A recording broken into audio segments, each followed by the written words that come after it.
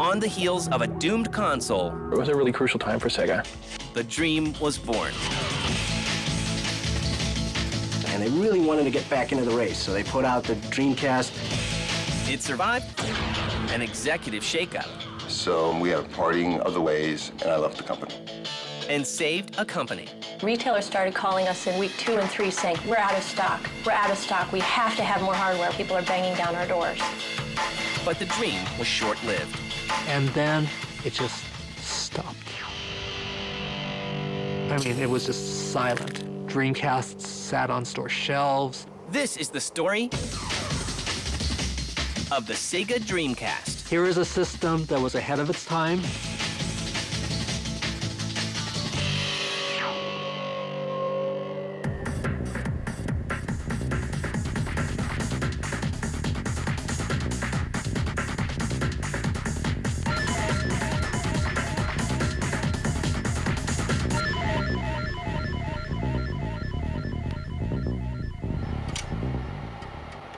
In November of 1994, Sega launches its Sega Saturn in Japan. At the time of conception, it was going to be basically just a really souped-up 2D machine with a little bit of hardware devoted to 3D. And once PlayStation announced their specs and it was going to be this full 3D machine, I think they went in there and kind of retooled it in a hurry, and it probably wasn't as efficient or as powerful as it probably should have been. Ha ha! So you made it this far, huh? It actually went quite well in Japan, and Saturn had a long lifespan in Japan. Thanks to strong arcade ports like Sega's Virtua Fighter series, the Saturn sells 5.8 million units in 3 years.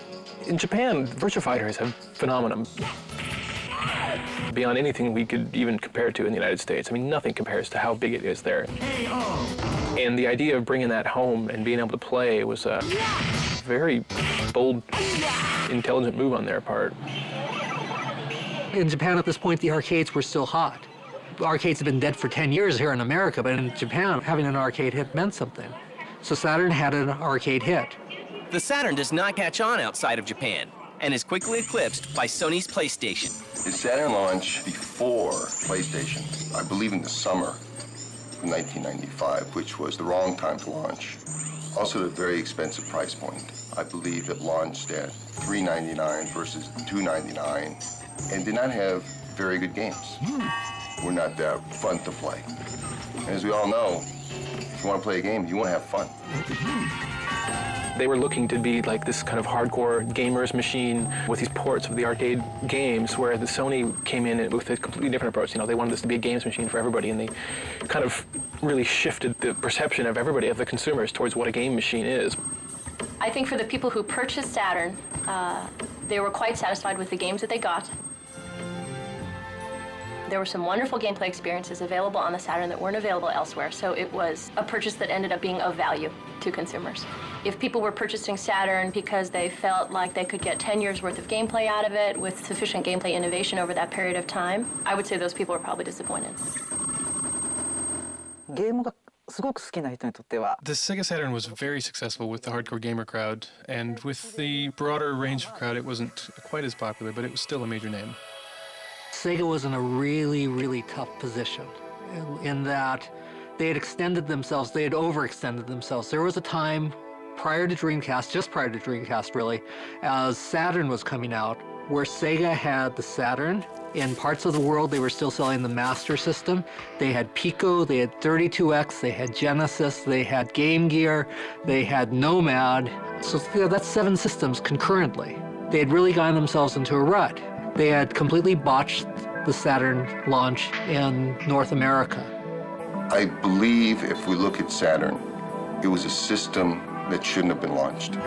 It was too difficult to develop for, therefore the games were not fun and the games weren't there. This is not about hardware. This is about software. Software has always driven hardware. If you don't have the software, the hardware will fail. Saturn's failure causes Sega to lose $267.9 million and lay off 30% of its workforce. There was all of a sudden a couple of years where they didn't have any kind of a console at all.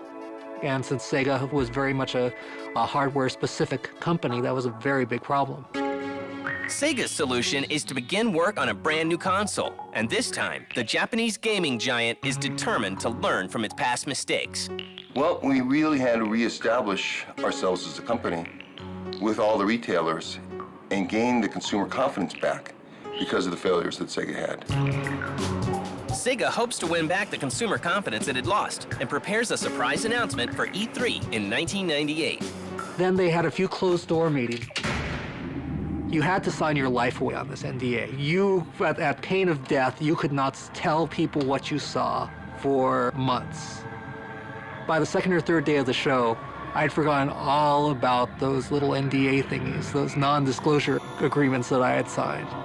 I needed to write something for MSNBC about what I had seen at the show, and so I wrote all about this great demonstration I had of Dreamcast behind closed doors.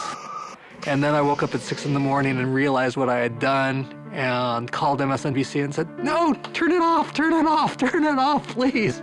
And they took it off, and of course Sega was furious. They were livid. The happy ending to the story was that my ratings on that particular article were so bad that Sega no longer cared. But granted, it only ran for 3 hours. Codenamed the Katana. This new system would later be known as the Dreamcast. I was completely excited at the prospect of a next-generation platform from Sega because it was clear that we had struggled with Saturn. The Sega Saturn was a miserable failure for Sega, and they really wanted to get back into the race. So they put out the Dreamcast way before any of these next-generation systems came out. But would gamers trust Sega after all of their past failures? Definitely what Sega was trying to incorporate into the Dreamcast, what they learned from the Saturn, was a broader audience. They were trying to make it a gamer machine for everybody. I mean, they were really trying to shift gears there. It was a really crucial time for Sega. But it was also clear that the company had every intent of rejoining the battle, and we were all ready to rejoin the battle.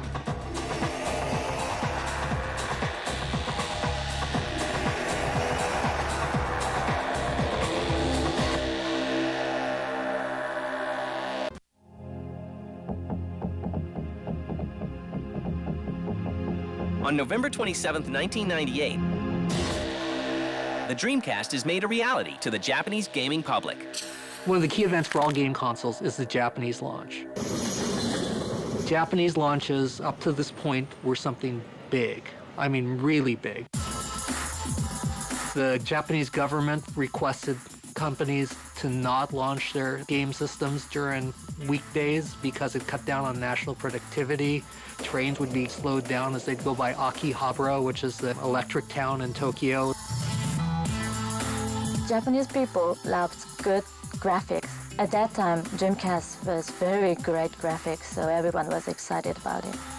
But the launch is not without its problems. Due to manufacturing glitches, Sega fails to meet shipping goals for the console. So with Dreamcast, they missed their first window of opportunity because NEC was making their graphics chip, and there weren't enough available for a full launch. So a lot of people left stores empty-handed.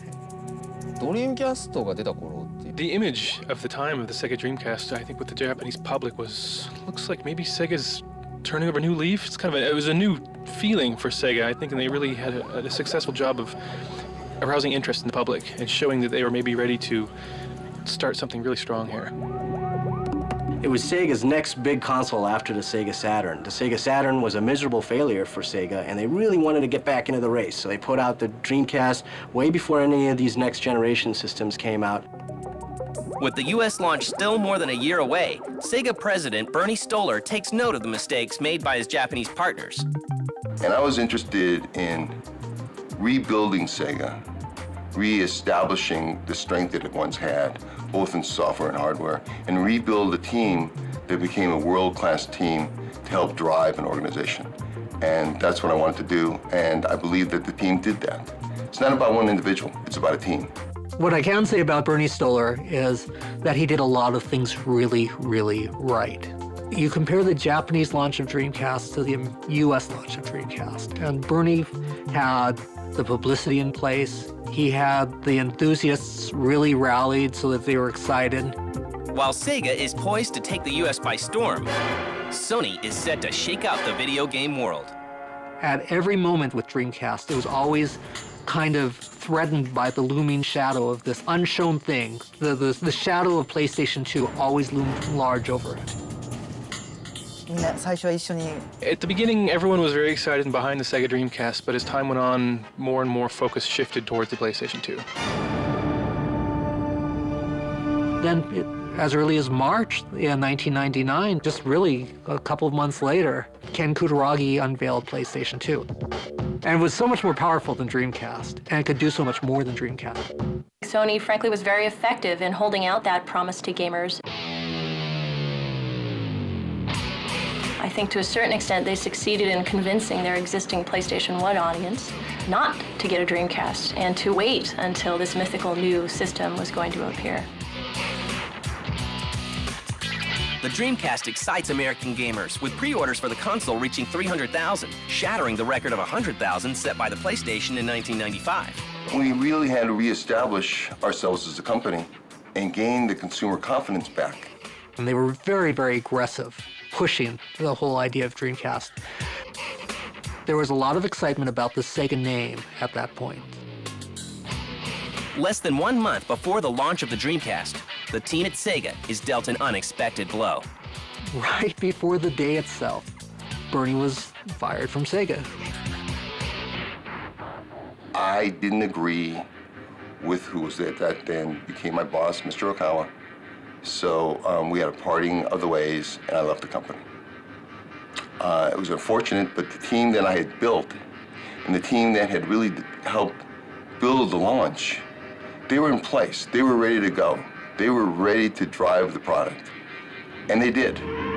The Dreamcast juggernaut could not be derailed, and the system launched in the U.S. on September 9th, 1999 for $199. I think what made the Dreamcast so great are really the games. Right from launch, it had a couple really great games. It had Soul Calibur. Sonic Adventure was really popular. It had great football games with Sega's NFL 2K series. There's the snap. Barr passing for the score. And he's in for the score. One of the other things that made the Dreamcast so great is the online feature. Out of the box, this came with a modem, this system. Immediately, you could be getting on and playing against other people across the country, and that was a real novelty back then. Just 4 days after the U.S. launch, Sega reports selling 372,000 Dreamcasts and bringing in over $132 million. The launch was successful, Sega was successful, and it regained the confidence of both the retail community and the consumer. We knew the Dreamcast was a tremendously successful launch when retailers started calling us in week 2 and 3 saying, we're out of stock, we're out of stock, we have to have more hardware, we have to have hardware, people are banging down our doors. Sega tried to do all the things that they had done wrong with Saturn, right with Dreamcast. Saturn was very miserable to program. Dreamcast was a snap to program. Saturn had a very old-fashioned controller. It was really just a Genesis controller, still at the kidney bean shape. Dreamcast had a newfangled controller. They really looked and tried to do everything different. And that side of things was really good. But would it be good enough to hold off the PlayStation 2?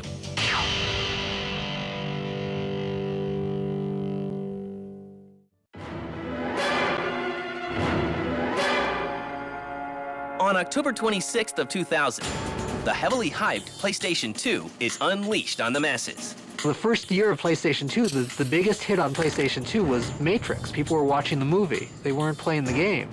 PlayStation 2 sparked the DVD market in Japan. DVD hadn't caught on in Japan. And before PlayStation 2, you'd walk through Akihabara and there'd be game stores every place. After PlayStation 2, you'd walk through Akihabara and you'd see DVD stores. And if you walked into these DVD stores, they were demonstrating movies using PlayStation 2. The Dreamcast would have been a bigger player, in my opinion, had it had a DVD player installed from the get-go. Sega looked over its shoulder, and they realized they had lost Japan. There was no resurrecting Japan. They might have been able to hold Japan if they'd had a DVD player in there. Because, you know, in the early days for PlayStation 2, PlayStation 2 was the cheapest DVD player in Japan. And if they had had that distinction, they might have been able to hold on. PlayStation 2 sales hit $165 million in its first 3 days, and the Dreamcast suffers. I mean, it was just silent. Dreamcast sat on store shelves. No games did that well again. Even good games just kind of sat there and people took them, but it was just somebody turned off the light.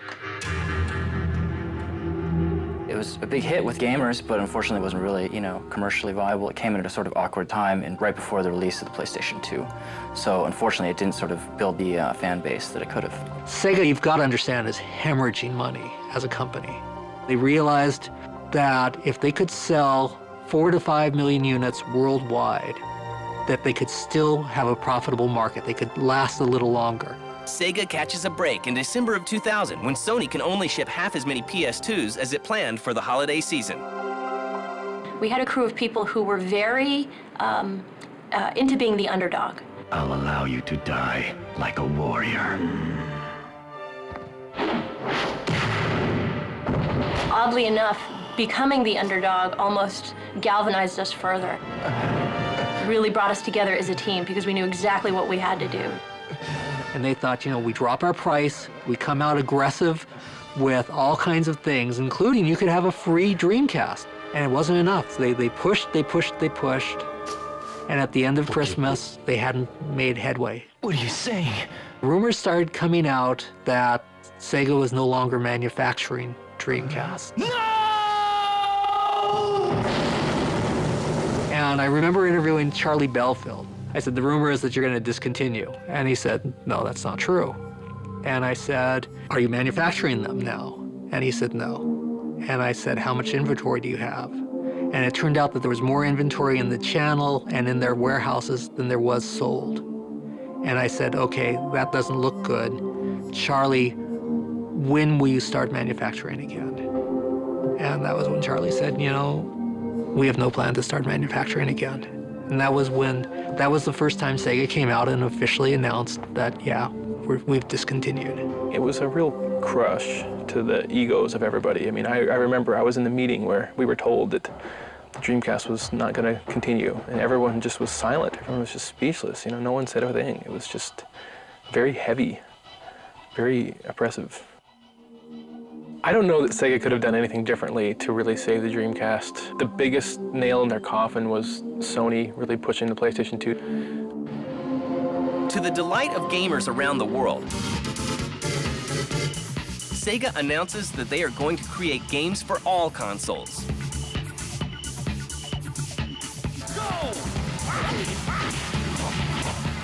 I think it was a time where Sega really had to address itself and say, are we going to now just be a software company? And if we are going to be a software company, is the team that we have here going to be one of the best organizations to build great software? Because that's going to have to be our focus. Come on, let's begin. And that's going to have to be our drive. And that's how we're going to be able to survive. Go! So when Sega said that they would no longer be hardware specific, there was a lot of excitement. They really were the belle of the ball.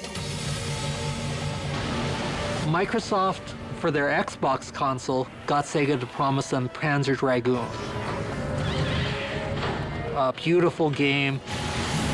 But Sony turned around and they had the Virtua Fighter series locked up for themselves. That was the arcade hit, and that was the bigger seller. Especially in Japan, that was a big seller. Virtua Tennis. There was a very committed Sega fan base right up till the end of Dreamcast that very much appreciated the Sega style of gameplay. As we transitioned from a hardware company pushing the Dreamcast platform to a software developer, we were able to successfully convert the Sega fan base to other hardware platforms via our games. We were able to explain to gamers, yeah, you can still have your jet grind radio, but it's just going to happen on these other platforms, but we promise you it'll be the same exact wonderful gameplay experience. And Sega gamers came along with us. But the Dreamcast will live on in gamers' hearts and memories. If you picked up a Dreamcast, you were holding something that felt like a gamer's machine. It felt like it was made for games.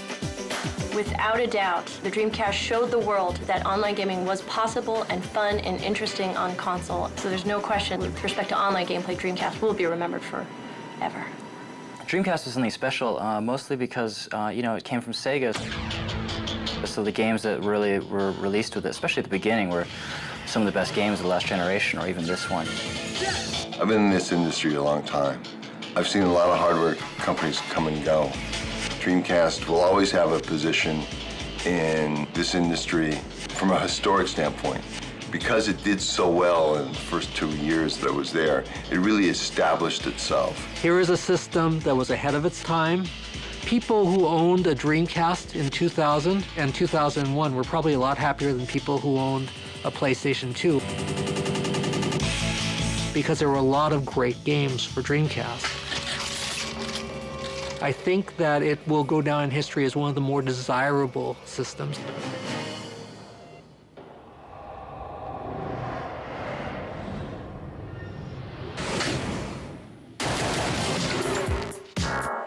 It all started with Easter eggs. Before you know it, I couldn't get enough of God mode. When I don't punch him in, I get a little weak. I thought you were supposed to go backwards in Pitfall. I can't even make it through 2 levels without infinite ammo. I can't remember a time when I didn't use codes. They made up the codes, I just used them. No one's gonna find out. Get the latest cheat codes and walk-through strategies for Grand Theft Auto San Andreas. Write the homie to see if you got what it takes.